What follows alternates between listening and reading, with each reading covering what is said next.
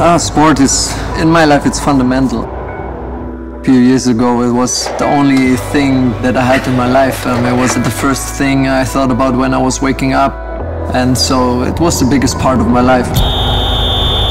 Success is something everybody has to define for themselves. When I was a footballer, success was scoring a goal, winning a trophy, and now success is seeing just the smile of my daughter.